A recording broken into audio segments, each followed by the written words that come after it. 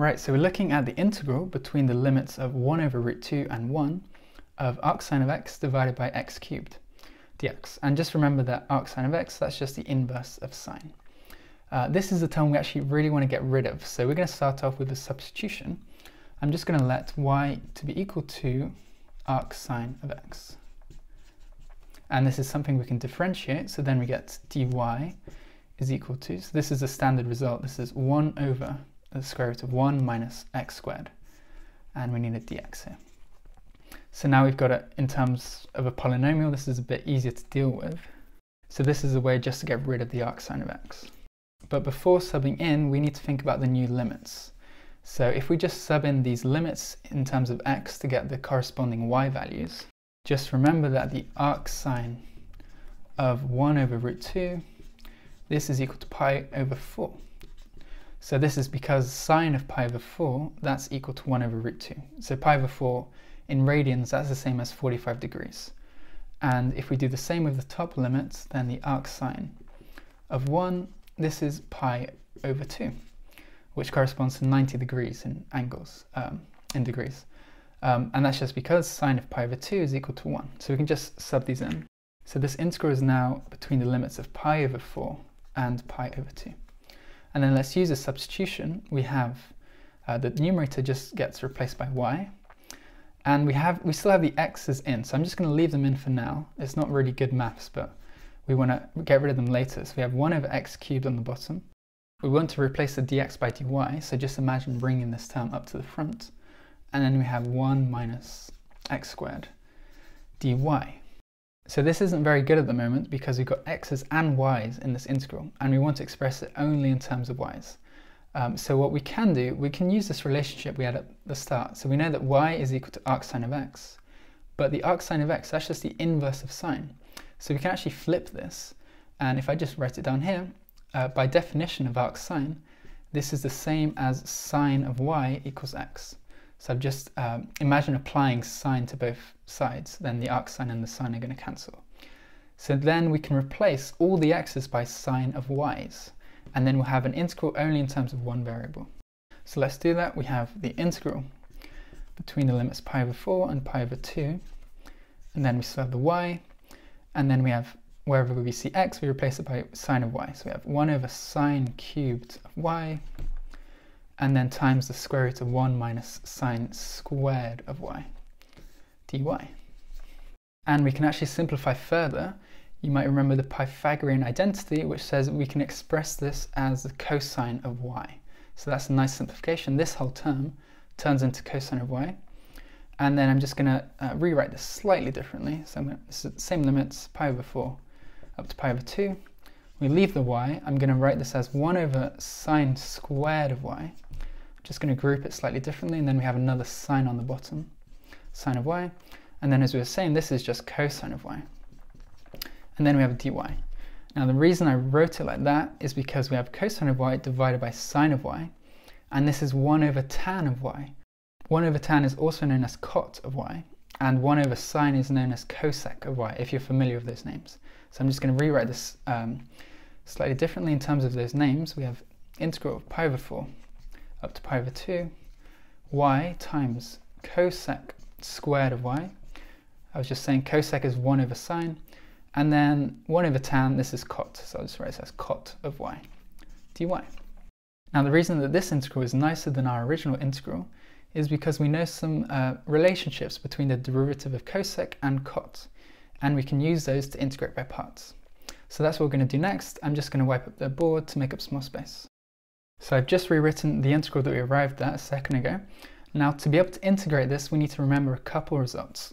So firstly, remember that the derivative of cot of y with respect to y, this is actually equal to minus cosec squared of y. And we also need to know the derivative of cosec. So derivative of cosec of y dy, this is actually equal to minus cosec of y times cot of y. And using these two results, we can actually integrate this term in here. So cosec squared of y times cot of y. So if we can integrate this and we can differentiate y, we can actually use by parts to simplify this. So to use the by parts formula, I'm just going to write out u is equal to y. This is what we want to differentiate. And v dashed is equal to this term in the orange bracket, cosec squared of y times cot of y. And this is what we want to integrate. So we know straight away that the derivative of y, that's just 1. And now to integrate this is a bit trickier. We need to kind of think backwards using these results. We want to find v. Now think about differentiating cosec squared of y. This isn't the answer, but think about differentiating this. Using the chain rule, we'd have 2 down the front, then we have cosec y, and we also need the derivative of cosec of y. And we know its derivative up here, it's cosec of y times cot of y, and the minus in front. And this would actually give us the term v dashed up to a constant. So if I just balance the constants, if we write minus 1 over 2 here, then when we differentiate this, the 2 is going to cancel over half, and the minuses are going to cancel, and we're going to be left with exactly cosec squared of y cot of y. So this is probably one of the trickiest parts of this question, just being able to see that. But now that we've seen that, we can just use the by parts formula. If you remember, we have the cross term, so u times v, so minus y divided by 2 times cosec squared of y. And this is stuff we've integrated, so we need to put the limits, which is pi over 4 up to pi over 2. And then we have minus the integral of u dash times v. And I can actually bring out the constant minus a half out the front, so bring it to plus a half. And then we just have 1 times cosec squared of y, which is cosec squared of y dy. And we have the limits, same as before, pi over 4 up to pi over 2. And the whole reason we did that is because cosec squared of y is something we can integrate using this relationship up here. So the integral of cosec squared of y is actually going to be minus cot of y. So let's start off by evaluating this bracket. If we put pi over 2 into this function, we have this is equal to minus pi, and then we have another half down here, so this is minus pi over 4, times cosec squared of y. So remember what cosec is. This is 1 over sine, and sine of pi over 2, that's sine of 90 degrees, that's just 1. So we're just going to get with times 1 over 1 squared, which is just 1. And then for the second term, if we put pi over 4, then we have minus pi over 4, but we have another half, so this is pi over 8. And then we have cosec squared of pi over 4. So remember again that sine of pi over 4, this is 1 over root 2. So we have cosec squared, so we need to put another square term, 1 over root 2 squared. So 1 over root 2 squared, that's 1 over half. And then we have 1 over half, that's just 2. So this whole fraction is going to simplify to 2. And now, as we were saying, we can evaluate this integral. This is going to be minus a half times cot of y, just using this relationship up here. And then we also need the limits pi over 4 up to pi over 2. So let's just simplify this first two terms. We have minus pi over 4. And then we have, actually I should have put a double minus here. Yeah, so I had a minus here, and we also had a minus in the function, so this needs to be plus. So this is plus pi over 8 times, we said that this whole term is equal to 2.